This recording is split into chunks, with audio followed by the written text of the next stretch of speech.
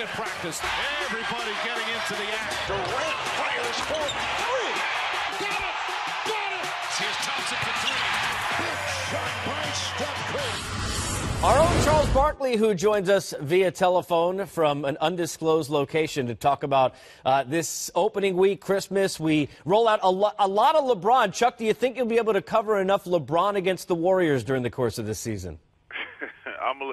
Between the last 6 months, I'm LeBron'd out right now. But, the Lakers going to have a good, solid team. I think they're going to battle for a playoff spot. But they're not a contender. Let's be realistic. They're not a contender. But he's the best player in the world, and we're going to show him a lot. And, Charles, we know Philadelphia has a soft spot in your heart.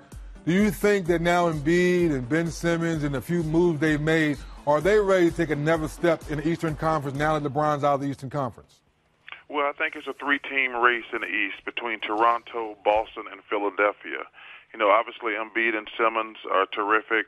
The key is going to be Markelle Fultz, whether he can play or not. To me, he's the key.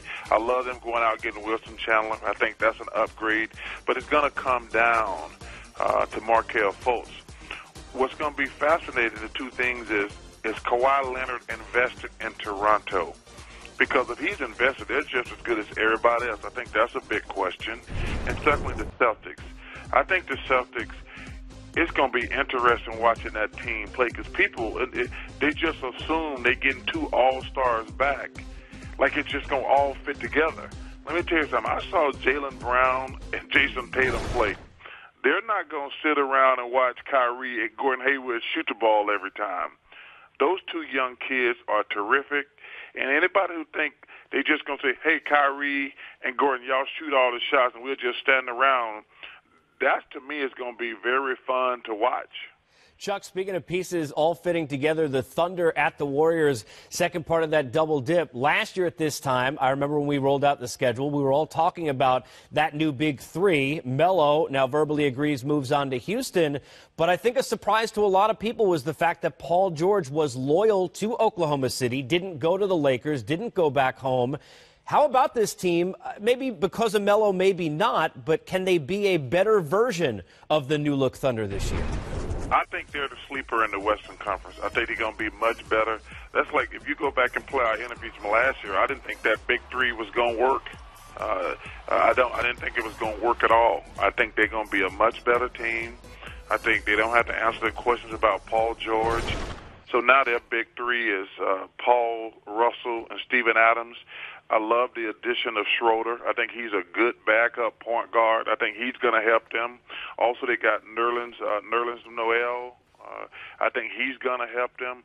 So to me, I think Oklahoma City might be the second best team in the Western Conference. And sticking with the West, Chuck, do we think this year the Warriors could be a little complacent? Yes, they're bringing in Boogie Cousins. Take his time. Don't have to worry about playing to the playoffs. But do you go for a little complacent now? You've been to the mountaintop so many times in a row. Well, I think, number one, I don't think they will because they're just better than everybody else. They're just better. And I think Boogie Cousins got a lot of pressure on him because, number one, if they don't win, he's going to get the blame. But also, he wants a big contract. So I think it was a great addition at a minimal risk. I can't believe some other teams didn't take a chance on him for like $5 million. I know that's a lot of money, but that's chump change in NBA circles. I mean, a lot of teams should have taken him at that price because he's going to have to play well. I mean, he wants a big contract. And, being around that organization, I think it's going to be great for his maturity. But listen, the Warriors are just better than everybody else. Listen, the Rockets, to me, took a step backwards losing Trevor Ariza. I think Trevor Ariza is one of the most underrated players in the league. So I really think they take a step back. But listen, my sleeper team in the West is probably going to be Oklahoma City. I think going to be much better this year. Charles, I know you were very high on the Raptors. I guess two-part. A, have you apologized to the city of Toronto, which I know you love, for jinxing them?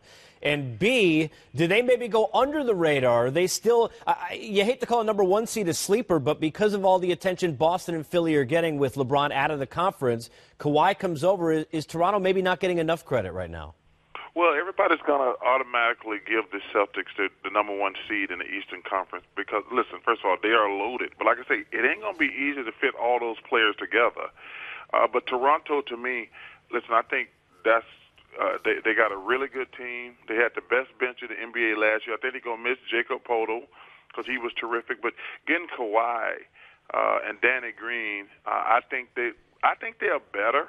But also, I think the Spurs are better. I think getting DeMar DeRozan and Poeltl, that to me is another team that's going to be a sleeper. You plug in an all-star and a really good bench player to a team that made it to the playoffs last year. Coach Popovich is going to want to prove something, so that team's going to be pretty good. I mean, the West is loaded. You've been hanging out with Shaq enough, Chuck, that you called him Jacob Poeltl? You mean Jakob Poeltl?